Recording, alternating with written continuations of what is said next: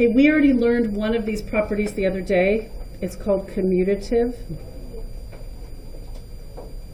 What root word do you guys remember I said that it was related to? Commute. And what does commuting do for people? Move. It helps us move around. This property moves numbers. Numbers can move. We know that it works with multiplication because the example we used the other day was multiplication.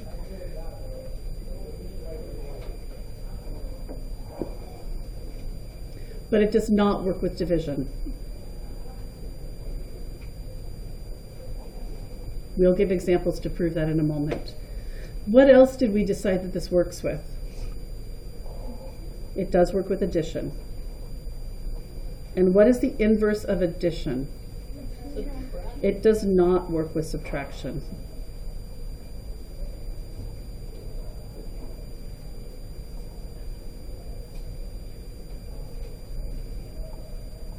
So an example we could do is 6 times 2 is going to equal the same thing as 2 times 6. They both equal 12, yes? Yeah. So underneath it, let's put 12 does equal 12.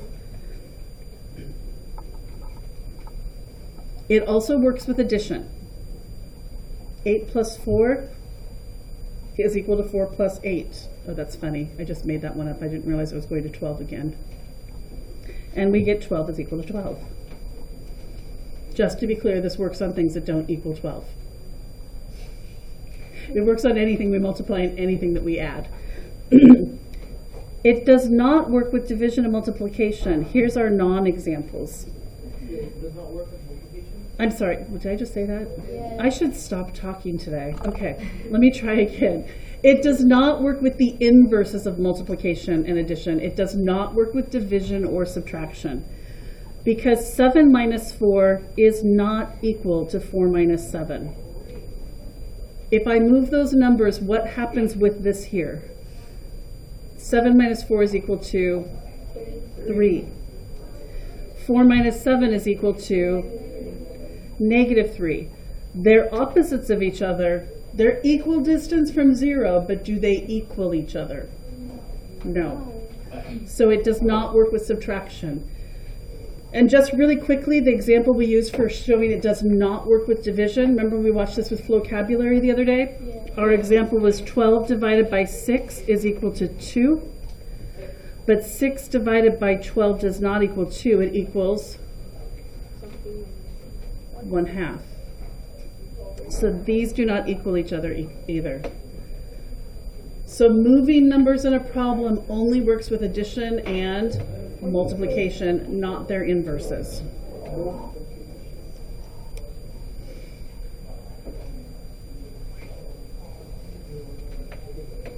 Our next problem, or property, that we will do some example problems with, is associative. And whenever I think of associative, I think of parentheses. The associative property comes from the same root that created the word associate or associate. Who are the people that you associate with? They're the people you hang around, right? So this is all about groups. We can group people by people who like each other. We can group numbers that work better together. So, quick example. The numbers don't change place. They don't move. They just get grouped differently. So if I do 3 plus 4 plus 5, that is equal to 3 plus 4 plus 5. What's different is the numbers that I grouped. And because I have parentheses in there, I have to do what's in the parentheses first because of order of operations. So the first side would say 3 plus 9. And the second side would say 7 plus 5. But they both equal what? 3 plus 9 is? Oh my gosh, I did 12 again.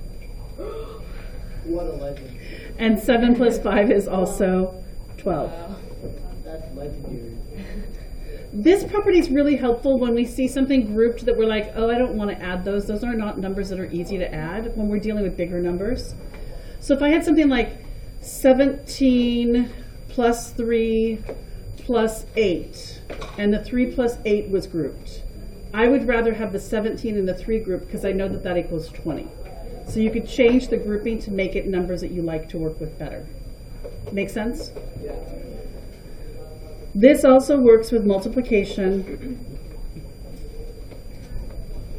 and addition, but not with their inverses. And I'll just do a real quick example of a multiplication. 6 times 2 times 5 is equal to 6 times 2 times 5. And again, this gets back to our conversation the other day. It really just depends on what numbers you like to work with best. This is 6 times 10. This is 12 times 5. And we all know those math facts. They both end up equaling 60. Yes? You have to make the multiplication sign next to the parentheses, right? I could have put this right up next to the parentheses if I wanted. Yeah. I didn't because I was trying to show that I have got 3 separate numbers in this case, but you're correct. Okay.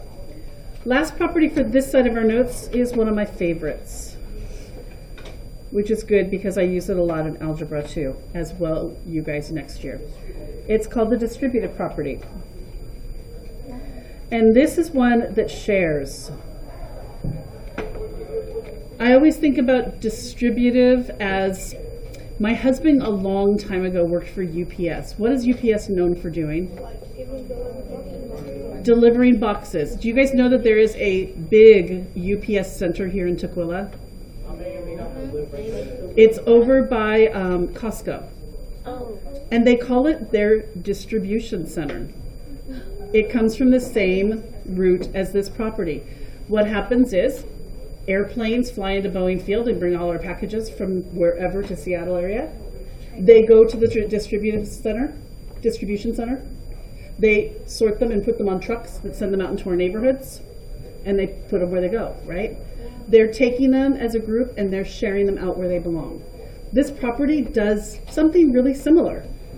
When we use this, we use what I call the claw. It was really funny. I had a meeting with the high school teachers at the beginning of the year, and one of them was like, which one of you teaches kids the claw?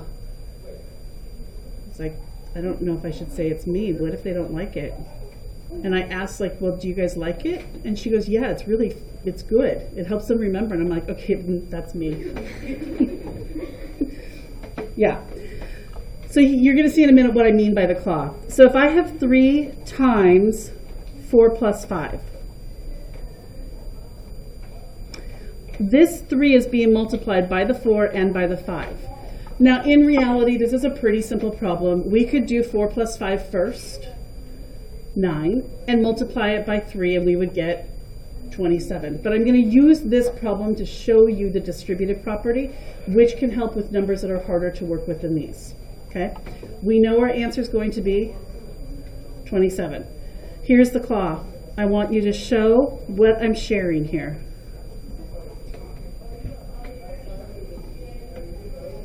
And this is equal to 3 times 4 plus 3 times 5. This gets back to Randy's question earlier. Instead of using the multiplication symbol, I'm just putting this 3 against the parentheses and showing that means it's being multiplied. So I shared the 3. I distribute it using, do you see the claw?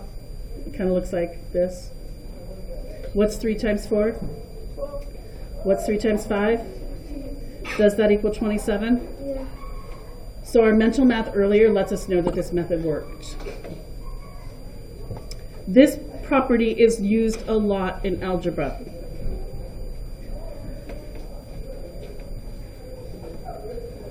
If I've got 2 times x plus 4, I have no idea what this x is in this problem, and sometimes we don't find out what the x is equal to. Sometimes it's just there and we just work with it. I would share the 2 times the x and the 2 times the 4. And 2 times x just ends up being 2x. plus 2 times 4 is 8. And that's it. That problem is finished.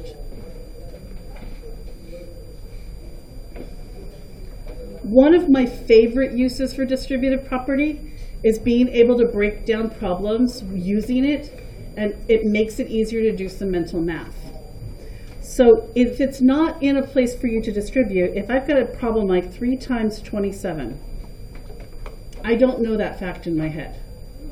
I could do 3 times 25 in my head, easy, right? 3 times 25 is 75.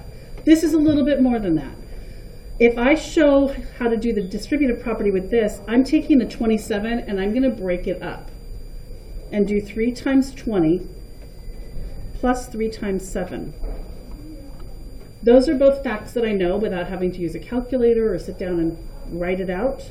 And I get 60 plus 21, and I get 81. Which is a little bit more than 75, so that makes sense, doesn't it? But what I did is I took a number and I broke it into its place values, and then I took the smaller number and I distributed it to both of those. Does that make sense? Okay,